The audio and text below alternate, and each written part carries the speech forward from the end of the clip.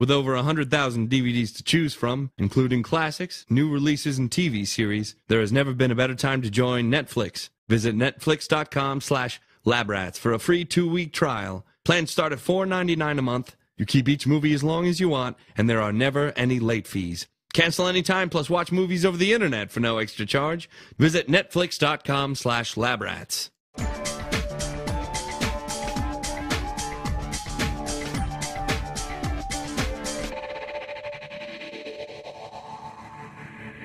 Hey, and welcome to Lab Rats, a TV show, a podcast even, about technology where we make it simple and a little bit funny. It's just that funny. It is. It's really funny. My name's Andy Walker. I'm Sean Carruthers. And today on the show, you know, we talk about technology on the show all the time. And sometimes we take like little terms, tech terms that confuse people and demystify them. So today the term that we're going to demystify is, Sean? Glue? That's not glue. Smarties? No. But we're going to use glue and Smarties to demystify something else. Yeah, we're going to talk to you about resolution. Resolution. What exactly is resolution? Is this like I made a resolution not to eat so many Smarties? No, it's like what resolution is that picture? Ah. Very important term, a term that mystifies people all the time, so we're going to demystify it, right? Very good. And we're going to use Smarties and glue and stuff like that. Another food demo, and we know that you love food demos. So that's coming up after this, so stay with us and we'll be back with Resolution Demystified. Today on Lab Rats.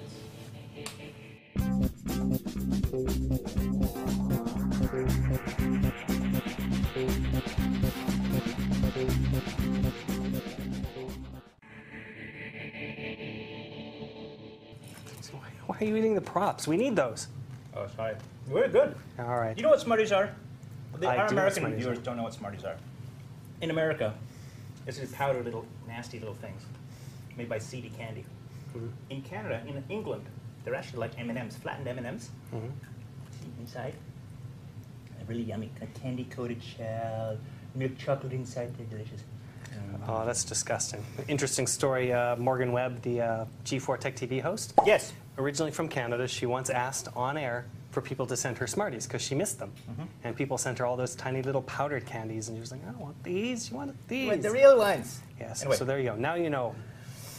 Today on the show, forget that these are Smarties. They are not candy-coated chocolate deliciousness. They are colored pixels, points All right. of light. Yes. But let's get into the topic at hand. Yes. So what is resolution, Mr. Walker? What is resolution? Well, resolution is actually a term to describe the amount of information inside of something, digital. Now, most commonly we use it to determine the quality of a picture. But you could actually use the word resolution. What resolution is your sound file? And it's a measure of the information and how detailed the particular file is. So in the case of a picture, how many pixels are inside the photo file to actually display it, right?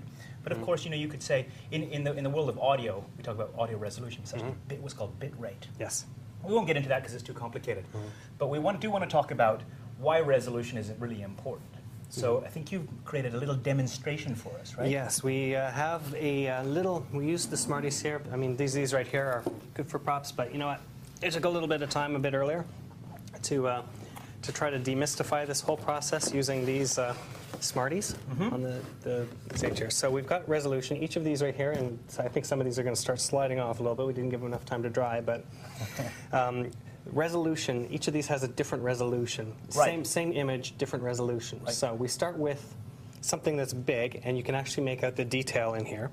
Right. Because it has a higher resolution. So you're imagining that this is actually a photograph, right? Right. That displays something. Exactly. So each one of the Smarties is actually a point of data, right? It's actually a color that actually makes up the image. Right. So how would we measure the resolution of this particular? Well, this one right here we would measure by counting the number of pixels across times the number of pixels down. Right, so 1, 2, 3, 4, 5, 6, 7, 8, 9, 10. 1, 2, 3, 4, 5, 6, 7, 8, 9, 10, 11, 12. So Or something 12, like that, so, yes. So that would have a resolution of 10 times 12, which would be 120 pixels. Yeah, so I mean, for the sake of argument here, I decided not to, or for the sake of speed, I decided not to do actually like 1,000 pixels across, because that would just take too much time. You're eating my demo. Oh, it's kind of gluey. It is kind of gluey. Okay, good. Anyways, so here's why resolution is important. The higher the resolution you have, the more detail you can get into this. Right. So we've taken this same image and tried to reproduce it in a smaller resolution, which is even smaller now that you've eaten some of this. But you'll notice that there's not as much detail. So this you can actually start seeing the sides of the of this diamond in the middle. This right here, it's kind of more jaggy. It actually looks more like an X. So we've actually downsized the photograph from here to here, and we've taken some data away. We've taken data away Right. to accomplish and actually this. destroyed that data, right? So when you're actually downsizing, or you're resizing images and things like that, and you downsize the resolution, what happens is you're taking pixels away and making the image smaller. Now that's useful, right? Because if you want to email an image, or if you want to process the image or something like that, then you want to deal with less data. Yeah, the eye's pretty good at dealing with less data for the most part, especially on the screen. When you start resizing it down even further, we're getting down to this one on the far end over here, Right. which has eliminated so much data that it's not even what the original image was, because we've started taking, so we've got green and purple and red in the original image, and now to compress it down into even smaller amounts of pixels, we're now starting to have to fudge those colors a little bit and create different colors that aren't the original colors. Right. So not only do you not have the same amount of data, you don't even have the same colors in some of the cases. Right, exactly. And that's what happens, right, when you take a large image. You know, it starts with a nice family portrait, and as you downsize it, of course, it gets fuzzier, it gets less easy to see the detail in it, and that sort of thing. But that said, it becomes more portable. Right. Now, this is one question that we keep having about resolution. People ask, well, how come when I upscale an image, it doesn't look very good? And this is why, because when you go from here to here, you have all of this data that the computer, when it's resizing your image, can guess between these two things how to shrink it down. What can I throw away? What can't I throw away? But when you start from this other end and try to make it bigger, there's no data there that you can use for resizing. It doesn't have the information it needs to make it look better. So you can actually scale an image back up again, right? You can say, listen, let's make this larger. But what happens is you only have a limited amount of detail. So what the computer does, right, is it actually says, okay, well, it's going to guess, and it's going to put white space around the various pixels in that, and just kind of guess. But what happens is you get a sort of a stretchy, washed out kind of picture, right? Right, and initially in the picture, if you've got a small image and you have a picture of an eye, the eye has a lot of detail. It's got the pupil, it's got the iris, it's got the white spot, and it's got the area around that. But if you've started with a really small image and you try blowing it out, well, it might not get the detail of your pupil or your iris. It might just become a big splotch that gets bigger because it doesn't have that initial data that it needed to make it bigger. Right. So always easier to make it smaller. You're going to lose data, but it's always harder to bring it up to a larger size. And from a practical perspective, when you're using a photo editor, I mean, we always recommend Adobe Photoshop Elements, a $99 package, really great product for working with your photographs, or something as simple as say some of the free files that you can download and edit image. Something like EarthInView, perhaps. EarthInView, for example, yeah, exactly. When you're working with items like that, what you're going to do is use that to actually change. It'll actually say, I want to use the resize button. And it'll say, well, do you want to make it smaller or larger? If you say make it smaller, then you're going to be able to do that. If you make it larger, of course, then it's starting to get creamy and yucky and fuzzy and that sort of thing. Sort of like the glue over here. Sort of like the glue over there, exactly. Now, we should also address the idea of megapixels as well. Because Right. we go resolution, megapixels, what's the difference? Like, how does that all work? So let's talk very briefly about photographs and the resolution of your digital camera. So each camera that you have these days is, one of the measurements on it is how many megapixels, resolution in megapixels. So it's kind of synonymous when we're talking about digital cameras. Right. So, I have an 8 megapixel digital camera. Sometimes you don't even say I've got a Canon digital camera. You say I've got an 8 megapixel digital camera. And this measures how many pixels it can go across and down. And when you say megapixel, it's not 100% fixed. What it is when you get to 1 million pixels, so that's X times X. So if you've got a widescreen, it stretches out a little bit longer than this. If you've got an old school one that's 4:3, it'll stretch it this way. So as long as whatever across times down equals 1 million, then you've got a megapixel. So let's define that for a second, right? So if you think about a megapixel, it's actually inside the camera is actually a chip that's light sensitive, right? And it can capture data points, meaning pixels, right, or pixels of light. So a megapixel chip inside of a camera can actually capture, if you times, as you said, if you do times the number of pixels across by the number of pixels down, and you add it all up, it's going to actually be 1 million. So when you get like a 5 megapixel camera, you're talking about 5 million pixels being captured by that camera, right? Which means that the final photograph, of course, could be potentially really, really big, right? Right.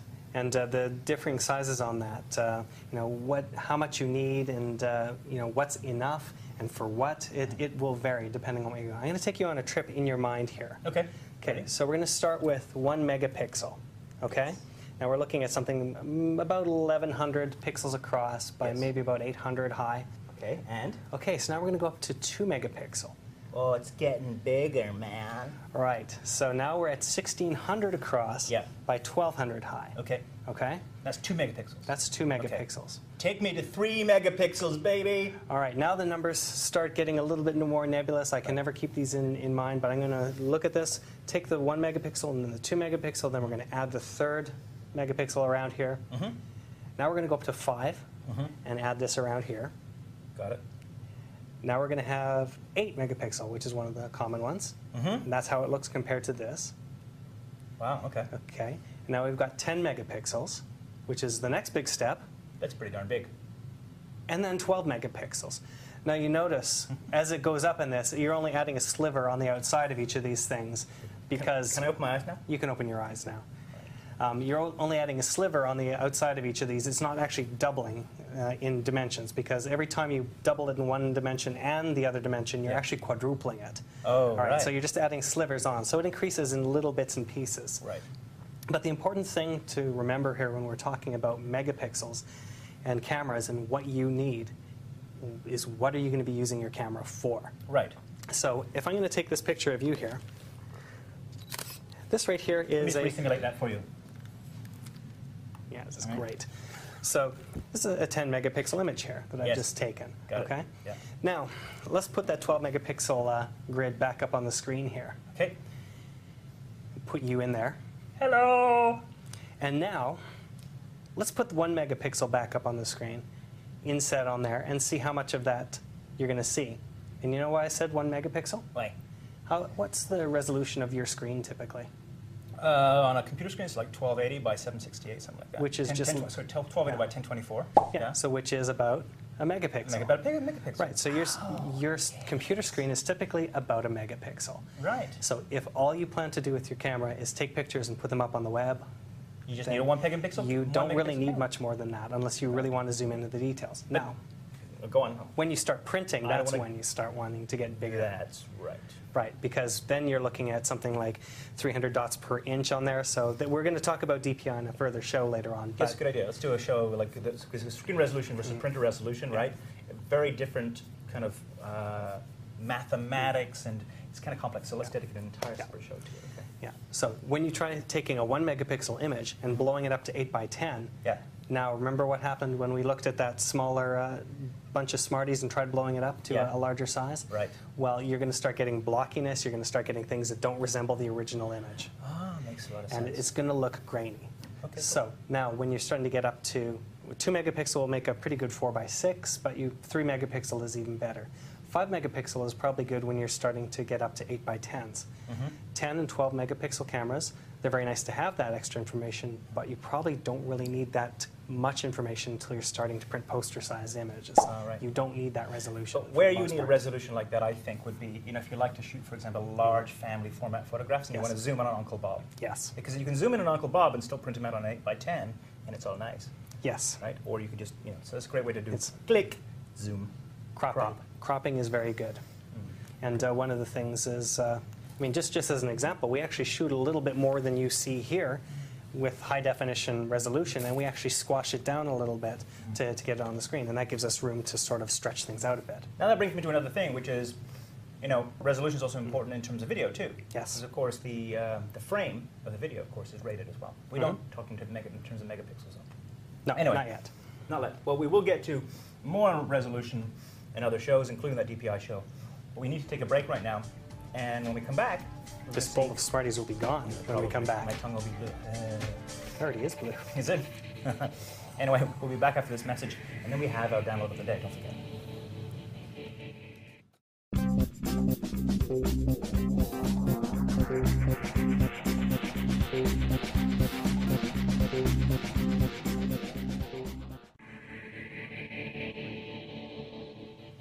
My favorite ones are the red ones. When you eat your Smarties, do you eat the red ones last? Yeah, it was a commercial, right? Do you suck them very slowly or crunch them very fast? Yummy! Right, well, enough of the nonsense. That's what our entire show is about. Nonsense, yeah, no, it's true.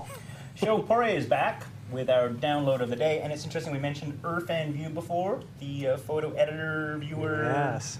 utility. I remember something about that. Well, she's going to have a look at it. So let's see what Cheryl's up to, and we come back, we have picture time. Hi, I'm Cheryl, and I'm here with your free file of the day. So we're talking pixels, we're talking resolutions, we're talking IrfanView, which is a really small free file that you can download off of twocows.com. And what it allows you to do is manipulate digital photos. Yay! So I already have a photo plugged in here of me. You can do a lot of different things. You can zoom out, zoom in. Let's zoom out a little bit. Ooh, look, it's me playing the balloon air guitar. Yeah! How much fun is that? A lot of different things you can do. First of all, you can actually create slideshows on this. It's really, really easy to do, and you can marry it with audio as well. So you don't know what to get someone for the birthday? Slideshow. For the images, you can do a lot of different things with the images. Rotate them left and right, obviously. Let's zoom out a little bit here. One of the things that I find really fun, that I've had a lot of fun playing with, is if you go under the Edit button, it has Show Paint dialog. So click on that, and over here on the right-hand side of the page comes up a little paint dialog box. You can do a lot of different things. You can increase the pixel width. Let's increase it to about 5, and see, we're going to click on the black there, which is an outline. We're going to keep the black, and then I'm going to go up here in the top right-hand corner. I'm going to take my paintbrush and bring it over here and see what I would look like as a member of the Grateful Dead. Yeah, there we go. Nice beard happening there. It's not long enough. Their beards are really, really, oh, that's ZZ Top. Yeah, I'm thinking I look better clean-shaven, but I'm not sure.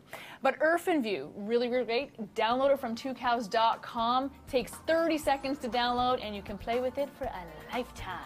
And by the way, guys, I'd like some of those M&Ms you're hoarding down there, please. Thanks.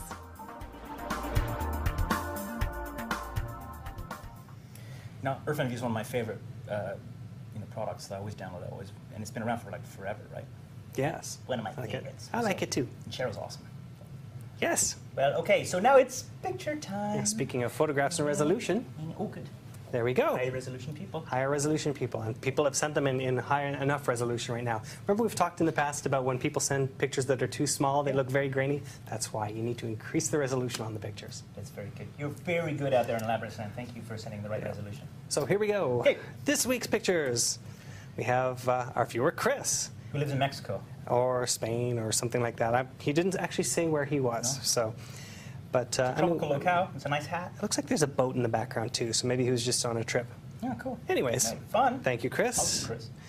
Darren from Durham, UK, has sent this picture. We've asked for pictures of people's television sets, Yeah. and this is his Philips television set with a sandwich on it. I like sandwiches, not as much as I like High-resolution Smarties. sandwich, apparently. There you go. Okay. Our viewer Jeremy Yes. actually took us on a trip to Niagara Falls. That's good. I was just there, actually. Were you? Yeah, Niagara Falls. I was right down there. You can see right down here, and right there. Stood right there. Did you go over in a barrel? No, I didn't. But, Next trip. next trip. Promise. We'll take There you go. photos. Thank you, Jeremy. And last but not least, our viewer Juan from the Oh. Gatineaus Cute little girls and boys. sent a picture of his kids. Oh, do we know their names? Yeah, we do not. Okay. I always ask him the hard questions. And there you go. So there's another thing, now that we've got this resolution thing out of the way, send us pictures, or send us the names of your kids, send us your own name, send us the names of your frogs, dogs, tell us where you're from, all of that good stuff. Yes, exactly. Tell us exactly where you were when you wore the sombrero. Because we want to know. It's very important to us. You know, and what Juan said about this picture is that his kids love the fact that Biff jumps up on the table. Oh, they do? Yes. Where's Biff gone? He's away He's somewhere away else. somewhere. Oh, well.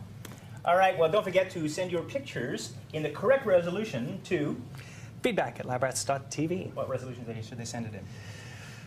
1 megapixel 1 is fine. megapixel. It'll fit right on our screen. There you go. Perfect. All right. And, of course, we have plenty of LabRats episodes. You can visit that at... labrats.tv/episodes/episodes.html. It's very good. Sean is like your web browser, remembers everything. Okay, well, we have some more time to eat some more Smarties and maybe turn our tongue green. And while we do that, we're going to say goodbye. But thank you for downloading LabRats today and clicking play. And hey, you see? Huh? Come on, let's go. But I'm Andy Walker. I'm Sean Carruthers. And Sean can't seem to... We'll see you next time. Crappy game. Are you ready?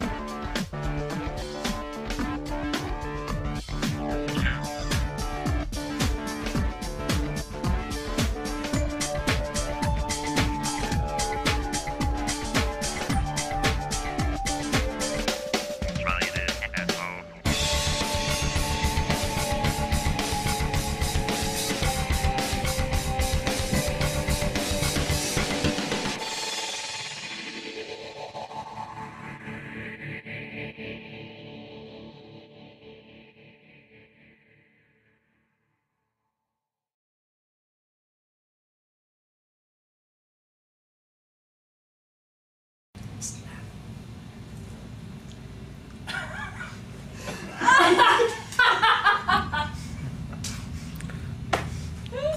Can't blame a guy for trying.